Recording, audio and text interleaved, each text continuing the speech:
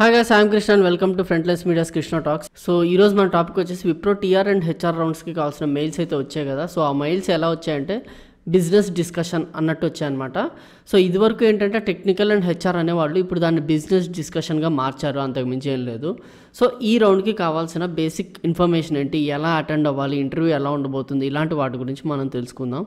So before getting in to the topic ఒక విషయం అయితే మీరు కన్ఫర్మ్ చేసుకోవాలి, ఏంటి అంటే సో విప్రో ఇంటర్వ్యూ అనేది మనకి గూగుల్ మీట్స్లో జరగదు. Like Google meets and Zoom మనకు బాగా అలవాటు, ఎందుకంటే కాలేజ్లో చేశారు కాబట్టి. బట్ ఇందులో జరగదు. మనకి విప్రో అనేది ఇప్పటిదాకా కూడా లాస్ట్ బ్యాచ్ వరకు వెబెక్స్ పోర్టల్లో కానీ లేకపోతే మైక్రోసాఫ్ట్ టీమ్స్లో కానీ జరిగిందనమాట. So Microsoft teams are Webex, ఎందుకంటే విప్రో వీళ్ళతో టైఅప్ అయింది కాబట్టి ఈ రెండిట్లో జరిగే అవకాశం ఉంది. కాబట్టి మీరు ఇవి ఎలా వాడాలి అనేది మీరు నేర్చుకోవడం చాలా చాలా ఇంపార్టెంట్. ఎందుకు దీని గురించి చెప్తున్నానంటే మన దగ్గర చాలా వరకు ఇన్బాక్స్లో మెసేజ్లు ఎలా వస్తున్నాయంటే, భయ్యా నేను లాగిన్ అయ్యాను కానీ నాకు అనుకోకుండా అది ఎలాగ వాడాలో తెలియక నేను సరిగ్గా ఆన్సర్ చేయలేకపోయాను, లేకపోతే మ్యూట్ అయిపోయింది, ఇలాంటివన్నీ చెప్తున్నాను అనమాట. దానివల్ల ఏముంటుందంటే మీ ఇంటర్వ్యూ మీరు ఇవ్వలేకపోవచ్చు, మీరు బాగా ప్రిపేర్ అయినా ఇవ్వలేకపోవచ్చు. అలాంటప్పుడు మీరు ఏమవుతుంది అంటే మేబీ మీకు రీషెడ్యూల్ చేయకపోవచ్చు. ఒకవేళ వాళ్ళ తప్పు అయితే వాళ్ళు ఖచ్చితంగా రీషెడ్యూల్ చేస్తారు. ఒకవేళ మన తప్పు అనుకో,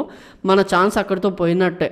కాబట్టి ఇంత కష్టపడి మీరు రిటర్న్ క్లియర్ చేశారు కాబట్టి మీరు ఇంటర్వ్యూకి ఖచ్చితంగా అటెండ్ అవ్వాలి, ఖచ్చితంగా జాబ్ తెచ్చుకోవాలి అన్నప్పుడు ఈ పోర్టల్స్, ఈ వెబెక్స్ అనే ఒక వీడియో కాలింగ్ యాప్ ఎలా వాడాలి, లేకపోతే మైక్రోసాఫ్ట్ టీమ్స్ అనే వీడియో కాలింగ్ యాప్ ఎలా వాడాలి అనేది మీరు ఫస్ట్ ముందు అది ఈ రోజు నుంచే ఒక 10 నిమిషాలు అలా చూడండి. అక్కడ ఉన్న ఆప్షన్స్ అవి ఎక్స్ప్లోర్ చేస్తే అంతకుమించి ఏం అవసరం లేదు. సో ఇదైతే మీరు చూసుకోండి. అండ్ నెక్స్ట్ థింగ్ వచ్చేసి ఏంటి అంటే రెజ్యూమే. మీరు ఆ పోర్టల్లో అంటే సూపర్ సెట్ పోర్టల్లో రెజ్యూమే అప్లోడ్ చేసి చాలా రోజులు అయిపోయింది కాబట్టి మీకు గుర్తుండకపోవచ్చు మీరు ఏమేమి పెట్టారు అనేది. సో మీరు రెజ్యూమేలో ఆబ్జెక్టివ్ ఏంటి, ఓకే, హాబీస్ ఏంటి, ఆబ్జెక్టివ్, హాబీస్ అండ్ ఫైనల్గా మీ టెక్నికల్ స్కిల్స్ మీరు ఏం మెన్షన్ చేశారు అనేది చూడండి. కొంతమంది ఏం చేస్తారంటే అక్కడ వాళ్ళ రెజ్యూమే అనేది షార్ట్ లిస్ట్ అవ్వడానికి ఏది పడితే అది పెట్టేసి ఉంటారు. లైక్ జావా అని, .NET అని, పైథాన్ అని, సి అని, డేటా స్ట్రక్చర్స్ అని, HTML అని ఏదేదో పెట్టేస్తుంటారు. కాబట్టి మీరు ఏం పెట్టారో దాని నుంచే అడుగుతారు ఖచ్చితంగా. కాబట్టి ఇది ఒక్కటి మీరు ఖచ్చితంగా చూసుకోండి. రెజ్యూమే గురించి ఈ రెండు మాత్రం మీరు పక్కా చూసుకోవాల్సి ఉంటుంది. అండ్ ఫైనల్గా ఇంటర్వ్యూకి వెళ్ళే ముందు ఇంకొక టాపిక్ ఏంటి అంటే మీరు ఫార్మల్గా రెడీ అవ్వండి. బ్యాక్గ్రౌండ్ కొంచెం క్లమ్జీగా లేకుండా ఫుల్గా లైట్ ఉండేలాగా మీరు ఒకసారి కెమెరాలో మిమ్మల్ని చూసుకోండి. లైక్ ల్యాప్టాప్ లేకపోతే మీ పీసీ యొక్క వెబ్ క్యామ్ ఆన్ చేసిన తర్వాత మీరే చూసుకోండి. హౌ ఈజ్ యువర్ పొజిషన్, మీరు చూస్తుంటే ఎలా కనిపిస్తుంది, బ్యాక్గ్రౌండ్ ఎలా ఉంది. అండ్ ఫైనల్గా వచ్చేసి బ్యాక్గ్రౌండ్ వాయిస్ ఒకటి, ఓకే, అంటే దీన్ని ఏమంటారంటే బిహేవియరల్ థింగ్స్ అనుకోవచ్చు. సో ఈ బిహేవియరల్ థింగ్స్ అన్ని మీరు కరెక్ట్గా ఉండేలాగా చూసుకోండి, ఎందుకంటే ఇవి మిస్ అవుతే కూడా మీకు జాబ్ రాకుండా ఉండే పరిస్థితి ఉండొచ్చు అనమాట. సో ఇక్కడ మనం మొత్తం 3 పాయింట్స్ డిస్కస్ చేస్తాం. First thing is Webex, Microsoft teams. Next రెజ్యూమేలో inch తెలుసుకోవడం. Third thing is behavioural thing, అంటే నీట్ డ్రెస్సింగ్, బ్యాక్గ్రౌండ్ క్లియర్గా ఉండడం, వాయిస్ లేకుండా ఉండడం, మొత్తం సైలెంట్గా ఉండడం, ఇలాంటివి. అండ్ వన్ థింగ్, ఇంటర్వ్యూకి చెప్పిన టైం కంటే 1 అవర్ మీరు ఎర్లీగా ఉండండి. వాళ్ళు ఏం చేస్తారంటే వాళ్ళు రారు, అఫ్కోర్స్ వాళ్ళు టైంకి రారు. మీరు ఫ్రస్ట్రేట్ అయ్యి వెళ్ళిపోవడం లాంటివి, లేకపోతే ఫోన్ చూసుకోవడం ఇలాంటివి వాటి చేయకుండా జస్ట్ వెయిట్. మీ పేషెన్స్ అంతా అక్కడ పెట్టి ఆ ఒక్కరోజు మీరు వెయిట్ చేస్తూనే ఉండండి. మీ ఛాన్స్ వచ్చేదాకా మీరు వెయిట్ చేయండి. సో అక్కడ మాత్రం మీరు తగ్గకండి. ఖచ్చితంగా ఒకవేళ 3 అవర్స్ ఉంటే 3 అవర్స్ వెయిట్ చేయండి, 4 అవర్స్ ఉంటే 4 అవర్స్ వెయిట్ చేయండి. అంతేగాని వాళ్ళు రాలేదు కాబట్టి నేను డ్రాప్ అయిపోవాలి అనుకోని మాత్రం ఖచ్చితంగా అనుకోవద్దు, అది మీకే నష్టం అనమాట. So these are the important 3 points ఇక్కడ మెన్షన్ చేసాం. నెక్స్ట్ వచ్చేసి మన స్కిల్స్ గురించి ఇప్పుడు. So important point, once interview start అయింది అంటే they will be asking your self introduction. ఈ విషయం మనకు తెలిసిందే. Self introduction, okay, next project, next technical, so TR, next HR. So ఇవి కదా. సో వీటి గురించి క్లియర్గా తెలుసుకుందాం. బేసిక్గా సెల్ఫ్ ఇంట్రడక్షన్ మనదే చెప్తారు, మోస్ట్ ఆఫ్ ది పీపుల్ మనదే చెప్తారు. కాబట్టి ఆ సెల్ఫ్ ఇంట్రడక్షన్లో మీరు కవర్ చేయాల్సిన పాయింట్స్, ఆ సెల్ఫ్ ఇంట్రడక్షన్ అనేది అఫ్కోర్స్ చాలా పెద్దగా ఉంది, బట్ మీకు అందులో అన్ని పాయింట్స్ గుర్తురావు. మీకు గుర్తొచ్చిన పాయింట్స్ మాత్రమే మీరు చెప్తారు. అండ్ ఈ సెల్ఫ్ ఇంట్రడక్షన్ అనేది అరౌండ్ 40 seconds to 1 minute ఉంటుంది, అంతకుమించి మీకు రాదు కూడా అక్కడ. కాబట్టి ఇందులో మీరు మెయిన్గా ఖచ్చితంగా నేను ఈ పాయింట్స్ కవర్ చేస్తే మంచిది అంటే అదేంటి అంటే అది మీ personal details and me parents గురించి ఒక బ్రీఫ్, చాలా బ్రీఫ్గా మీ పేరెంట్స్ గురించి, పేరెంట్స్ గురించి. నెక్స్ట్ వచ్చేసి మీ అకాడమిక్స్, సో మీరు అకాడమిక్స్లో ఎలాగ పర్ఫామ్ చేశారు అనే దాని గురించి. అండ్ కుదిరితే ఇంకా టైం ఉంటే మీ ప్రాజెక్ట్ గురించి ఒక సెల్ఫ్ ఇంట్రడక్షన్ కొంచెం బ్రీఫ్గా. బట్ ఖచ్చితంగా చెప్పాల్సింది ఏంటి అంటే ఆ సెల్ఫ్ ఇంట్రడక్షన్ మనకి కింద డిస్క్రిప్షన్లో ఉంది. సో ఆ డిస్క్రిప్షన్లో ఉన్న సెల్ఫ్ ఇంట్రడక్షన్ మీరు ఖచ్చితంగా చెప్తే కోర్స్ ఒక గుడ్ ఇంప్రెషన్ అయితే ఇంటర్వ్యూయర్కి మీ మీద పడుతుంది. ఎందుకంటే ఇప్పటిదాకా కూడా అదే జరిగింది కాబట్టి మీకు కూడా అదే జరగచ్చు అనమాట. సో దీని మీద మీరు పర్ఫెక్ట్గా ప్రిపేర్ అవ్వండి. This is about self introduction. Okay, next వచ్చేసి ప్రాజెక్ట్ డీటెయిల్స్. సో ప్రాజెక్ట్ అంటే మీకు అందరు తెలిసిందే, ఫైనల్ ఇయర్లో ప్రతి ఒక్కరు ప్రాజెక్ట్ చేసే ఉంటారు, లేకపోతే ఆ ప్రాజెక్ట్కి ఇనిషియేషన్ అయినా తీసుకుని ఉంటారు. సో ఈ ప్రాజెక్ట్ వరకు ఎలాంటి క్వశ్చన్స్ అడగచ్చు అంటే వై ప్రాజెక్ట్, ఈ ప్రాజెక్ట్ ఎందుకు చూస్ చేసుకున్నారు, మీ రోల్ ఏంటి, ఓకే మీరు ఇందులో ఏం చేశారు అనేది అడగచ్చు. నెక్స్ట్ ఇది బయట జనాలకి ఎలా ఉపయోగపడవచ్చు అంటే అడ్వాంటేజెస్, ఓకే అండ్ టైం, ఎంత టైంలో చేయదలుచుకున్నారు, అసలు చేశారా లేదా అనేది. అండ్ ఫైనల్గా ఇక్కడ ఈ హోల్ ప్రాజెక్ట్లో చాలామంది బయట కొనేస్తారు కాబట్టి ఇందులో మిమ్మల్ని ఖచ్చితంగా జడ్జ్ చేసేది ఏంటంటే మీ కాన్ఫిడెన్స్. సో మీరు అబద్ధం చెప్పినా కాన్ఫిడెన్స్గా చెప్పాలి నేనే చేశానని. నెక్స్ట్ కమిట్మెంట్, ప్రాజెక్ట్లో చాలా వరకు ఇబ్బందులు వచ్చాయి బట్ నేను దాన్ని కమిట్మెంట్తో నేను రిజాల్వ్ చేశాను. ఒకవేళ మీ రెస్పాన్సిబిలిటీ ఏంటి, ఒకవేళ మీది కోర్ ప్రాజెక్ట్ అనుకోండి, మీ రెస్పాన్సిబిలిటీ ఏంటి అంటే హార్డ్వేర్ పార్ట్ చూశాను లేకపోతే సాఫ్ట్వేర్ పార్ట్ చూశాను అంటే అందులో నుంచి కోర్ క్వశ్చన్స్ అనేవి మిమ్మల్ని అడగచ్చు. ఎందుకంటే వచ్చిన టీఆర్ ముందు ఇదివరకులా కాదు, అతని ముందు ఓన్లీ రెజ్యూమే ఒకటే ఉండదు, ఇప్పుడు వాళ్ళ ముందు ఒక ల్యాప్టాప్ ఉంది కాబట్టి మీ ప్రాజెక్ట్కి సంబంధించిన డీటెయిల్స్ వాళ్ళు గూగుల్ చేసుకుని వెంటనే మిమ్మల్ని అడిగే అవకాశం అయితే ఉంది. కాబట్టి ప్లీజ్ మీ ప్రాజెక్ట్ గురించి 0 to 100% ఎవ్రీ పాయింట్, అంటే 0 to 100% ఉన్న ఎవ్రీ పాయింట్ తెలుసుకోండి. ఇది చాలా చాలా ఇంపార్టెంట్. ప్రాజెక్ట్ అనేది చాలా ఇంపార్టెంట్. ఓన్లీ ప్రాజెక్ట్ చూసే మిమ్మల్ని జాబ్లో తీసేసుకునే అవకాశం కూడా ఉంది. ఎందుకంటే వాళ్ళకి తెలుసు మీరు టీఆర్ అండ్ హెచ్ఆర్ సరిగ్గా పర్ఫామ్ చేయకపోవచ్చు అని వాళ్ళకి తెలుసు, బట్ వాళ్ళకి రిక్వైర్మెంట్ ఉంది, వాళ్ళు వచ్చిందే మిమ్మల్ని ఖచ్చితంగా జాబ్లో తీసుకోవడానికి. ఇది ఒక్కటి పాయింట్లో పెట్టుకుని prepare for your project very very well. And ఈ ప్రాజెక్ట్కి కావాల్సిన క్వశ్చన్స్ అన్నీ కూడా మనకి FLM_project అనే ఇన్స్టాగ్రామ్ ట్యాగ్లో అన్ని క్వశ్చన్స్ వాటికి ఆన్సర్స్ కూడా ఉన్నాయి. కాబట్టి please look in to it. And ఇది ప్రిపేర్ అయితే మీరు ప్రాజెక్ట్లో 100% పర్ఫామ్ చేయగలరు. నెక్స్ట్ వచ్చేసి టీఆర్ అండ్ హెచ్ఆర్.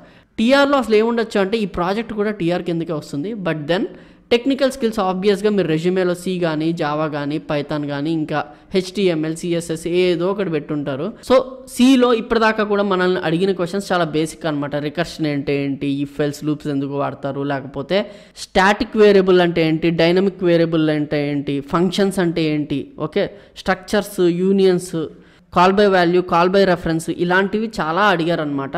ఇది సిలో. అండ్ జావాలో వచ్చేసి జావాలో అండ్ పైథాన్లో చాలాసార్లు మనం చెప్పుకున్నాం ఇవే వీడియోస్లో ఏంటి అంటే ఊప్స్ కాన్సెప్ట్స్. ఇందులో ఖచ్చితంగా మీకు 2 క్వశ్చన్స్ అయితే పడతాయి. ఈ 2 క్వశ్చన్స్ మీరు పక్కా ఆన్సర్ చేయగలిగితే జాబ్ మీదే, ఇంకా అందులో ఎలాంటి డౌట్స్ లేవు. అన్న నాకు మరి జావా పైథాన్ మొత్తం రాదు, మరి నేను ఈ ఊప్స్ కాన్సెప్ట్స్ చెప్పచ్చా అంటే ఊప్స్ కాన్సెప్ట్స్కి జావాకి సంబంధం ఉన్నా మిమ్మల్ని అక్కడి కనీసం మీరు డెఫినేషన్ చెప్తే ఎంతో కొంత అట్లీస్ట్ 50% సాటిస్ఫై అయ్యే అవకాశం అయితే ఉండొచ్చు. కాబట్టి ఈ జావా పైథాన్ మీద మీరు కాన్సన్ట్రేట్ చేసి ఊప్స్ కాన్సెప్ట్స్ అనేవి ప్రిపేర్ అవ్వండి. అదర్ దెన్ ఊప్స్ కాన్సెప్ట్స్ కావాల్సిన క్వశ్చన్స్ కూడా నేను ఇప్పుడు మీకు చూపిస్తాను. సిలో కానీ జావాలో కానీ పైథాన్లో కానీ మీకు కావాల్సిన క్వశ్చన్స్ అన్నీ కూడా ఈ లింక్లో ఉన్నాయి. ఒకసారి అందరు కూడా స్క్రీన్ చూసినట్లయితే ఈ లింక్లో మీకు జావా అండ్ పైథాన్ క్వశ్చన్స్ ఉన్నాయి.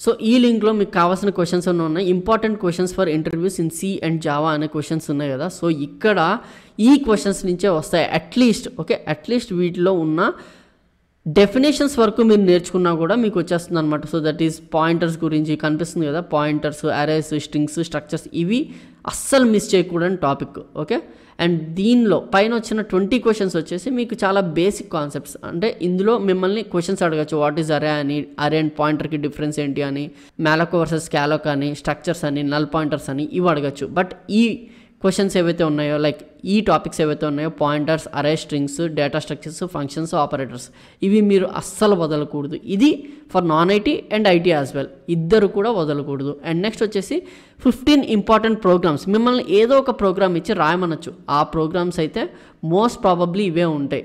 ఇందులో మనం విత్ ప్రోగ్రామ్ కూడా మనం ఇచ్చేసాం అనమాట. సో 15 ఇంపార్టెంట్ ప్రోగ్రామ్స్ ఇవే ఉంటాయి మోస్ట్లీ. బట్ ఇందులో ఏంటి అంటే మీరు చూసినట్లయితే ఇక్కడ స్క్రీన్ చూసినట్లయితే ప్రైమ్ నెంబర్ ప్రోగ్రామ్ రాయమన్నారు అనుకోండి, ప్రోగ్రామ్ రాయొచ్చు రాయకపోవచ్చు, ఎందుకంటే నాన్ ఐటీ కాబట్టి కొంచెం తప్పు రాసినా ఓకే. బట్ అసలు ప్రైమ్ నెంబర్ అంటే ఏంటో మీకు తెలియాలి కదా. సో ప్రైమ్ నెంబర్ అంటే ఏ number that is greater than 1 and divided by 1 it self అనేది ప్రైమ్ నెంబర్ అనేది మీరు చెప్తే కొంచెం పాజిటివ్ అప్రోచ్లో వెళ్తుంది అనమాట. నెక్స్ట్ ఫెబినాకీ సిరీస్ అంటే ఏంటి, ఇక్కడ మీకు డెఫినేషన్ ఉంది. సో ఈ లింక్ కూడా మీరు చూసుకోండి, ఖచ్చితంగా ఇప్పుడు ప్రిపేర్ అవ్వండి. నెక్స్ట్ వచ్చేసి 15 హెచ్ఆర్ క్వశ్చన్స్. ఓకే, హెచ్ఆర్ క్వశ్చన్స్లో మిమ్మల్ని అడిగే ప్రతి క్వశ్చన్ ఇంతకు మించి ఏమీ ఉండదు. సో మొత్తం ఇందులో నుంచే ఉంటాయి. మొత్తం 15 హెచ్ఆర్ క్వశ్చన్స్కి most possible, most reliable and most కాన్ఫిడెంట్గా మీరు చెప్పగలిగితే ఖచ్చితంగా హెచ్ఆర్ కూడా మీరు క్లియర్ చేసేస్తారు. సో దీని తర్వాత ఏంటి అంటే మిమ్మల్ని అడిగేది, సో ఇక్కడ మీకు క్లియర్గా సీకి, జావాకి, పైథాన్కి కావాల్సిన క్వశ్చన్స్ అన్నీ మీకు ఇక్కడ చూపించేశాను. సో మీరు ఇందులో ప్రిపేర్ అయితే it's more than enough. Okay, then ఇక్కడితో మనము 4 పాయింట్స్ అనేవి కంప్లీట్ చేసాం.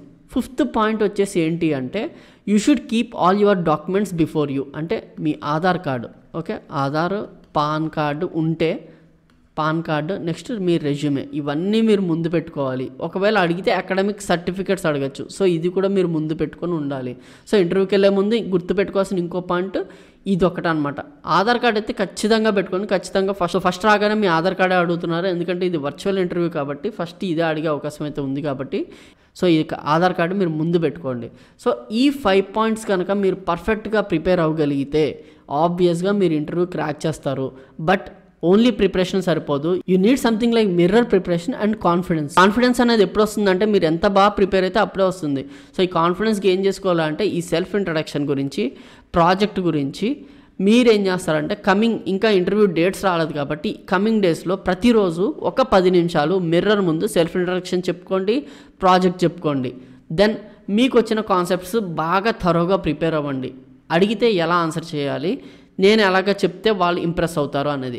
ప్రాజెక్ట్ వచ్చేసి మీరు చెప్పేటప్పుడు అవతలోడు ఐటీ వాడు కావచ్చు, నాన్ ఐటీ వాడు కావచ్చు, అంటే ఇంటర్వ్యూ చేసేవాళ్ళు కాబట్టి అవతలోడు ఎలాంటి వాడైనా వాడికి అర్థమయ్యే విధంగా మీరు చెప్పాల్సి ఉంటుంది అనమాట. అప్పుడే మీరు చెప్పింది వాడికి ఎంతో కొంత అర్థమైతేనే వాడు ఫర్దర్ టాపిక్స్కి వెళ్తారు, లేకపోతే అందులో డౌట్లు అడిగి మిమ్మల్ని కెలికేస్తాడు. కాబట్టి మీరు ఈ 2 పాయింట్స్ బాగా గుర్తుపెట్టుకుంటే మొత్తం మీద ఈ 5 పాయింట్స్తో మీరు ఇంటర్వ్యూ 100% క్రాక్ చేస్తారు. అందులో ఎలాంటి డౌట్ లేదు. స్టార్ట్ చేసి ప్రతిరోజు ఇంటర్వ్యూ ఎక్స్పీరియన్స్లు అన్నీ మనం పేజ్లో పోస్ట్ చేద్దాము, అవన్నీ కూడా మీకు హెల్ప్ అవుతాయి. అండ్ అవి కూడా మనం పెట్టిన ఈ 3 లింక్స్, సో మీకు ఏవైతే వెబ్సైట్లో లింక్స్ పెట్టామో ఆ లింక్స్ నుంచే అడుగుతున్నారు కాబట్టి మీరు కూడా అవే నేర్చుకోండి, ఇంటర్వ్యూ ఈజీగా క్రాక్ చేస్తారు. So this is about interview preparation for Wipro and I am Krishna signing off and all the best. Thank you.